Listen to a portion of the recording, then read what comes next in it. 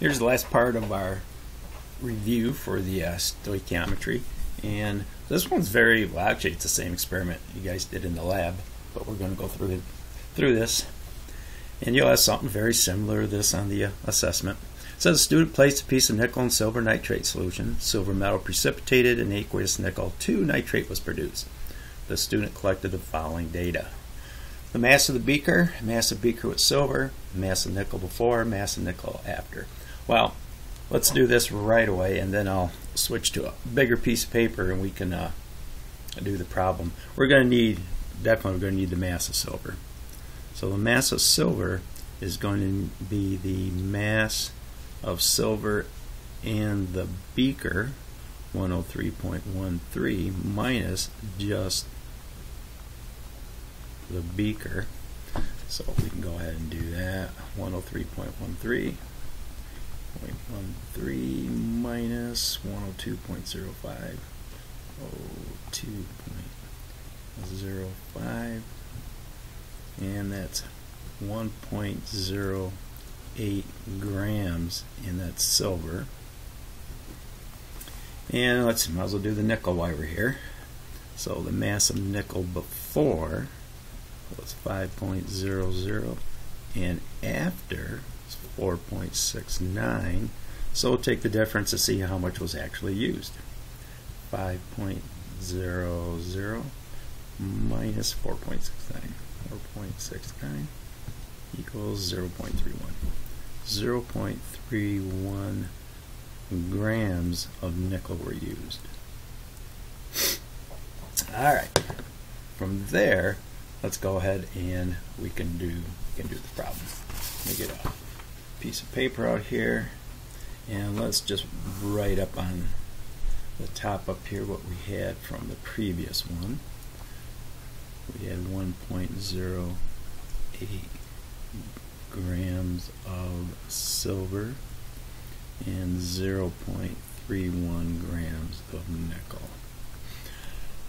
Alright, first thing we need to do, as usual, is go ahead and write a balanced equation.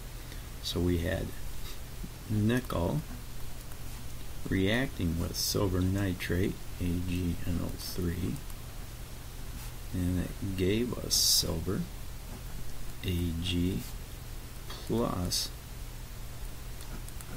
nickel nitrate.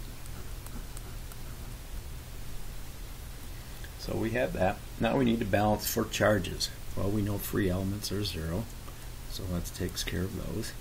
Silver's 1, nitrate's a -1, so we're pretty good there.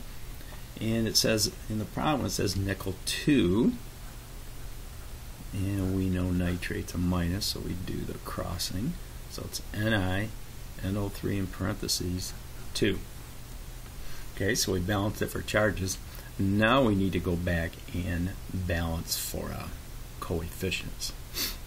Well, you can pretty easily see 2 nitrate. We've only got 1 here, so we need a 2 there, 2 silver, 1 nickel, 1 nickel. Looks like pretty good. And I'll rewrite this to make it a little cleaner. Plus 2 Ag NO3 and silver plus nickel nitrate NO3 2. Well, at this point we can go right through the problems here. And A, it says write a balanced equation for the reaction, alright, which we did. And it says from the mass of nickel reacted, determine the theoretical yield of silver. Alright, they're always talk about theoretical yields, they're talking about the grams. So we need to determine the theoretical yield. So we don't know what this is. We do have the actual. So this is the actual.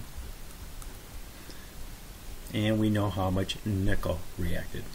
Well, so it's a very straightforward stoichiometry problem at this point. We need to change nickel to moles. So 0.31 grams of nickel all over 1 times 1 mole of nickel is 58.7 grams, or 58.7 grams of nickel. And that equals, I'm just going to bring it down here, it equals a pretty small number. You get right down to it. 0.00528 grams, or excuse me, this should be moles of nickel. And again, it looks like we're using 3 significant figures up there, so I guess we'll stick with 3. I should probably put another 0 on the 1, but I didn't.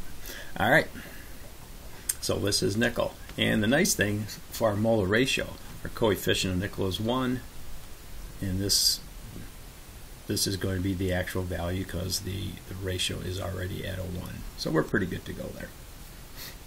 So now we can go ahead and do our BCA table.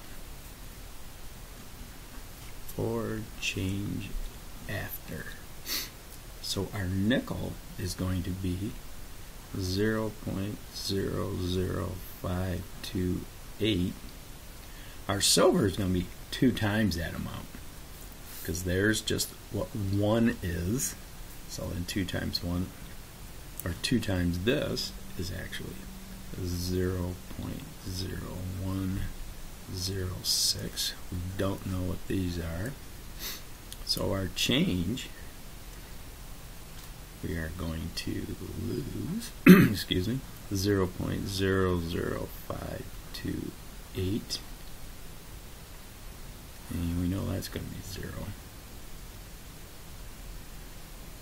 This, we really don't care about this. I don't care about silver nitrate. You can definitely see that it is going to be more than this, so this is definitely going to be in excess.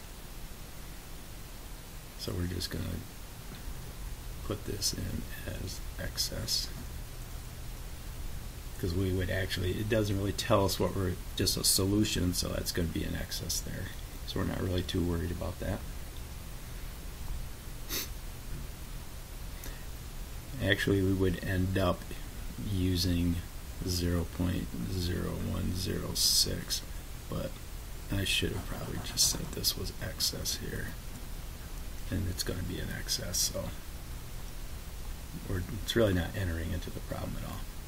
Alright, so for the silver, we're going to end up, if we look at our balanced equation, oh, I forgot to put my 2 right there.